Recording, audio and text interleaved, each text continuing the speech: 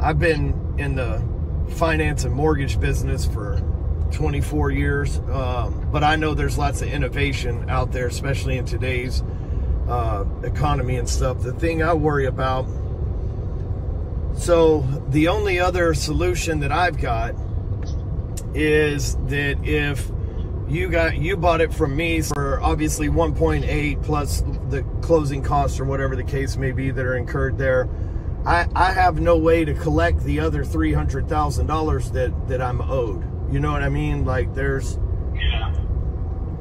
So essentially you guys would be shorting me 300 grand because I have no way to collateralize in that house, because you're not wanting to do a second lien. I know you mentioned you have a HELOC. Have you ever thought about refinancing that HELOC? If you have $1 million in equity in your home, have you ever thought about, like, because in Texas you can go up to 80% on a cash out refinance. Did you guys look at that rates?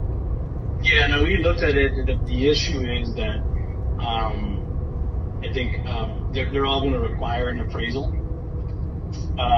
and because of the property type, I think.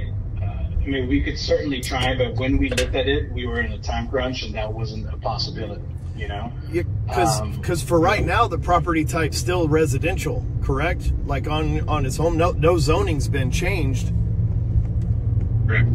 So, I mean, they would look at it as a Fannie Mae, 1004 appraisal with a regular single-family property with some acreage refinance, I would imagine, on a Texas, A6 cash out or whatever they're calling them now. Yeah, I mean, we could certainly take a look at that.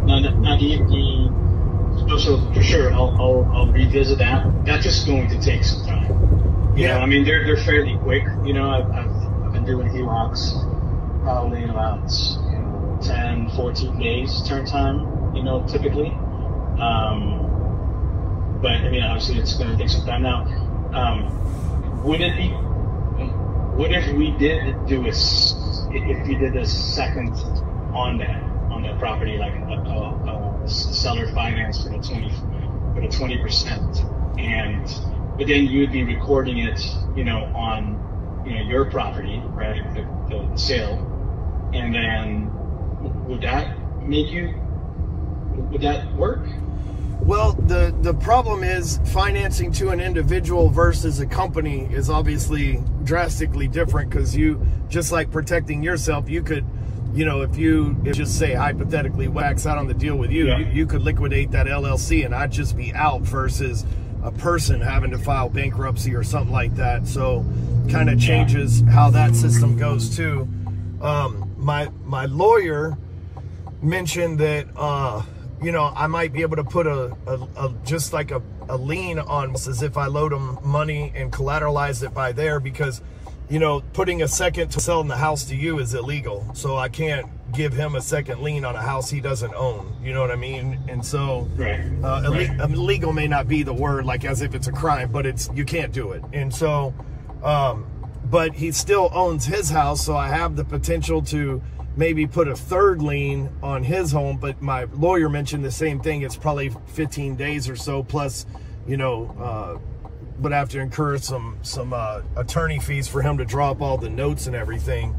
I have a call scheduled with him for after this, so it would be essentially like I loaned you 300 grand or 325, whatever that number is, and it's secured by your house that you currently own, and the Salina house would have to be sold at 1.8 plus y'all pay closing costs, and then the home that you sell, when you sell it, then they would pay me third lien position. So you've got your mortgage, your HELOC, and then me.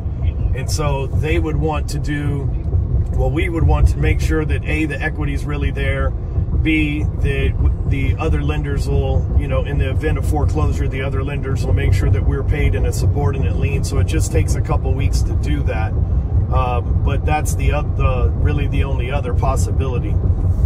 So we have a choice between, a Texas A6 cash out and with money out of his home, that route, since it's still zoned as single family, or in either way, it looks like it's going to be 14 days or so, or we we put a third lien on your personal home if I gave you the gift of equity or cash or whatever the case may be in a third lien position on that. So obviously the best thing for me, if we were going to take another 2 weeks, if it was possible, would be the cash out on his property, because at that point it could probably cover everything. I imagine if you got $1 million, then it's probably going to give you $400,000-$300,000 in cash back, doing that after paying off your existing HELOC. So I'm guessing, I don't know exactly, but I'm guessing, so you might be able to get in and out of the whole thing that way.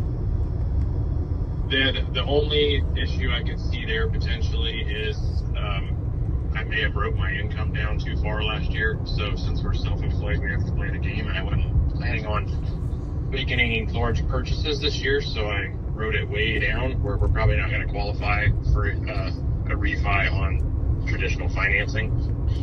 Well, it would be, and that's the other part in terms of, you know, just walking into you know, doing a, you know, a paper HELOC. But there are, you know, there's private money that does seconds as well, you know, and we'd have to look at that. I looked at that a little bit right out of the gate, and were they only willing to lend like 50% of the appraisal? That was to do a new first and second, combining, just take out, you know, both loans and have one position. You know, I can revisit that and get some answers within the next 24 hours on that. Yeah. Okay, and let me. So what? I was Sorry, go ahead, I was gonna say, and let me talk to my attorney, and see. He was telling me last night he had a solution, but he wanted me to talk with you guys first. So let me see what his solution might be as far as paperwork and timing and stuff.